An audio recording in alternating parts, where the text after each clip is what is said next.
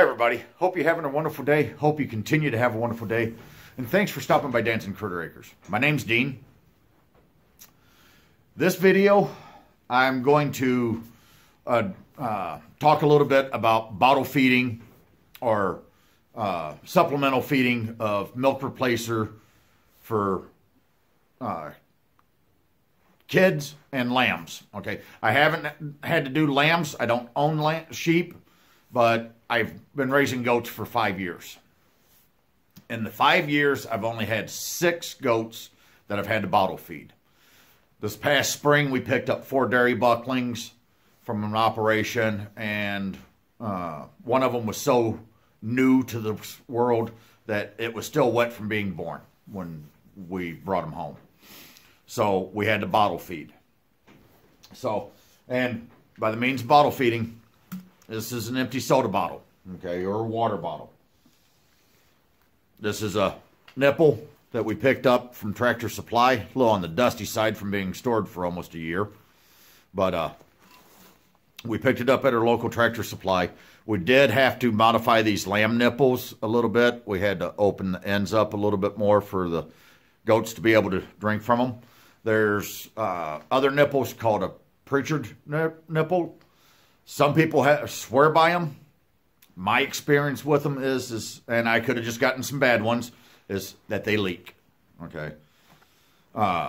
Put these nipples on, best way I found. Usually I've got this little ring cut off. Get it on there about like so. Get my finger up against it, grab a hold of that tab, hold on good, and just pull it around. Pull it over. Okay. And then I go back around. You can kind of see how it's boogered up right there. And I just massage it a little bit with my thumbs. Get them into place. Give a little pull on the nipple. Tip it up a little bit. Check, make sure that it's not going to leak. Okay. I really like these bottles. I really do. Main reason is they're inexpensive. But the best thing is I can regulate how much each kid gets as far as replacer goes. Okay. Cleanup is pretty easy with them too. Cleaning them out. Pop the nipple off. You just saw how easy it comes off. Rinse this out real good with hot water. Rinse this off real good with hot water. If you've got a dishwasher, throw it in the dishwasher, sanitize it. We're all good.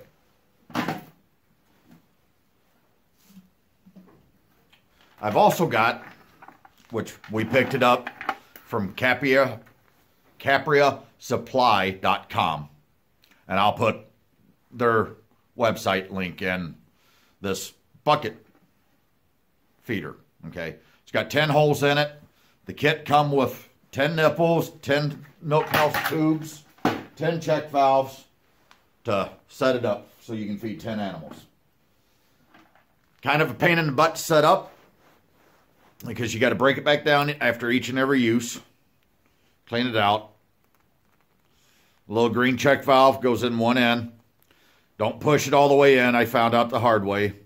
Just get it in there good enough to where it is in there and it's seated good.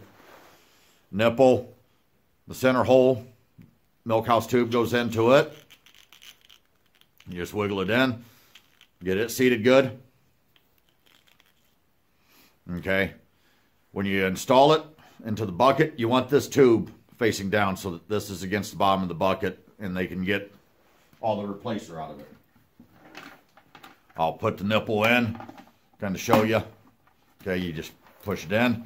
Then there's the shoulder that you got to pull until you get seated in. Okay, that's so that when the kid gets butting against it, pushing against it, or the lamb gets pushing against it, they don't shove the nipple back in, and then you got to open it up. There is a lid for it, but like with most stall plastic lids, if you push it down, it's a real booger to get back off of it. So I just put it on there enough and got 2 of them to clamp, and then was able to take it off there. Let's see. That's about it. As far as what we've got. This came with a little metal stand, four-legged metal stand that this set down into, and it would hold it up a little bit, which was good when they were still pretty small. But then as they got taller, when we tried it, we had problems with it. That bucket, we cannot regulate how much milk replacer the young animal eats. If they get too much, they can end up with what's called scours, which is diarrhea in that animal, or diarrhea. And if not cured and treated fast enough, you can end up losing that animal then. That's where I liked the bottles, because I could regulate how much each animal got and give them per servings. As far as, do you need to bottle feed? No. Okay. Should you be ready in case you have to bottle feed? Absolutely. Absolutely. You know, a half a dozen empty water bottles, 4 nipples. Pick you up a small bag of whatever species of livestock that you're raising, milk replacer. As long as it's unopened, it's got a good shelf life. You can make up a gallon at a time worth if you need to go through that much. Or you can just make up a single serving or 2 at a time, put it in the fridge, and it stays good for, like, I want to say 12 to 24 hours. I can't remember exactly. So, you know, you can make up a couple of them. Kids, only because, you know, I've been raising goats, need to eat, I think once every 4 hours for, I think it was their first 4 weeks. And then you can jump them to once every, like, 6 hours for a couple weeks, and then go once every 8 hours, and then go after another couple weeks. And then around that 9-10 week area, you can start going every 12 hours feeding them.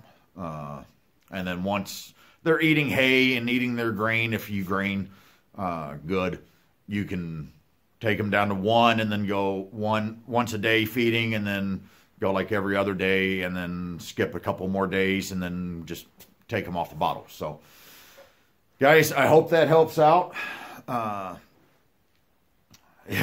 It's on the cold side tonight. So, I'm going to go. If you've stuck with me this long and you're new to the channel, do me a favor. Go ahead and tap that subscribe button. Ring the notification bell. Maybe check out some of the other videos. Give me a thumbs up on the video and share this video. And any others that you enjoyed. And leave a comment. Let me know. If it's no more than just saying, hey, stop by. Cool. I will respond. I will get back to you. Might take me a little bit, but I do respond back to you. Guys, my current subscribers, many thanks. The insight and support that you guys give me on the videos is really good. It's just all around good stuff. So I greatly appreciate you, each and every one of you. So it's cold. I'm going to go. So as always, guys, I hope you're having a wonderful day. Hope you continue to have a wonderful day. Many thanks for stopping by the channel.